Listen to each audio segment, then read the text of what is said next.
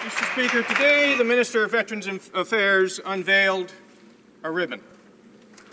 It's easy to see that the Minister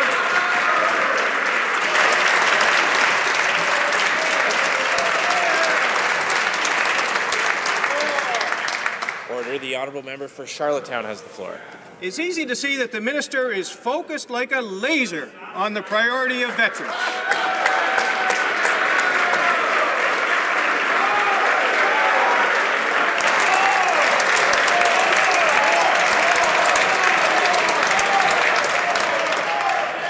Order. I've asked members before to hold off on their applause until the members finish putting the question. This is eating up a lot of time having these interruptions. The honourable member for Charlottetown has the floor.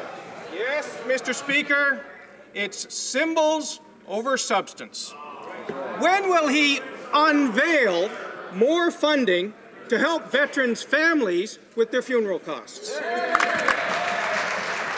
The honourable Minister of Veterans Affairs. Who reduced them? Who reduced them? Order. The honourable Minister of Veterans Affairs has the floor now. Monsieur le Président, j'étais ce matin. D'abord, je voudrais rappeler à mon collègue que c'est le ministre de la Défense qui a lancé une initiative pour les familles de nos soldats qui sont tombés. Et j'étais ce matin, Monsieur le Président, avec deux jeunes filles, une en première année et une en quatrième année. Et tout ce qu'elle va avoir comme souvenir de son père, c'est un ruban mauve. Alors oui, je suis très fier d'avoir accompagné le ministre de la Défense pour lui offrir un ruban. Et vous comprendrez, mon collègue devrait comprendre qu'il y a la commémoration et il y a les services aux vétérans. Et je suis très fier de tous mes collègues conservateurs depuis 6 ans qui n'ont jamais autant livré pour les vétérans, Monsieur le Président. Merci.